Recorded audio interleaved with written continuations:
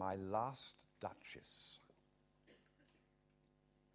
That's my last Duchess painted on the wall, looking as if she were alive.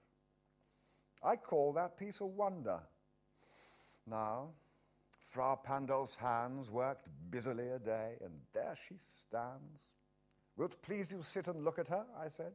I said Fra Pandolf by design, for never read strangers like you that pictured countenance, the depth and passion of its earnest glance. But to myself they turned, since none puts by the curtain I have drawn for you but I, and seemed as they would ask me, if they durst, how such a glance came there.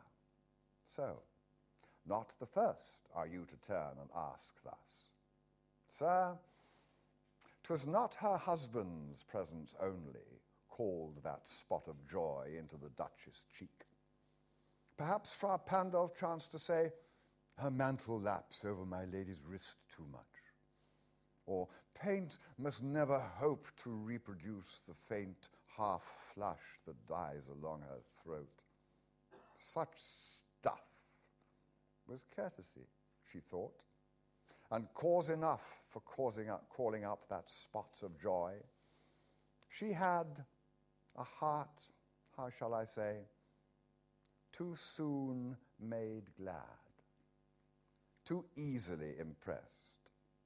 She liked what air she looked on, and her looks went everywhere. So 'twas all one, my favour at her breast, the dropping of the daylight in the west, the bough of cherries some officious fool broke in the orchard for her, the white mule she rode with round the terrace, all and each would draw from her alike the approving speech, or blush at least.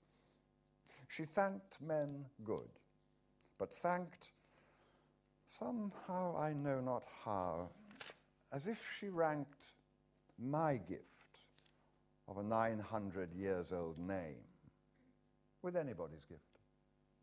Who'd stoop to blame this sort of trifling? Even had you skill in speech, which I have not, to make your will quite clear to such an one, and say, just this or that in you disgusts me. Here you miss, or there exceed the mark.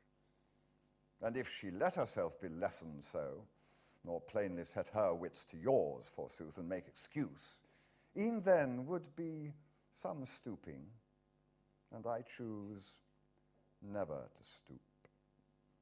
Oh, sir, she smiled, no doubt, whene'er I passed her.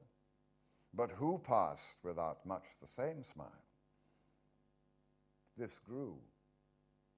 I gave commands, then all smiles stopped together. There she stands, as if alive. Wilt please you rise? We'll meet the company below then. I repeat, the count your master's known munificence is ample warrant that no just pretence of mine for dowry will be disallowed, though his fair daughter's self, as I avowed at starting, is my object. Nay, we'll go down together, sir.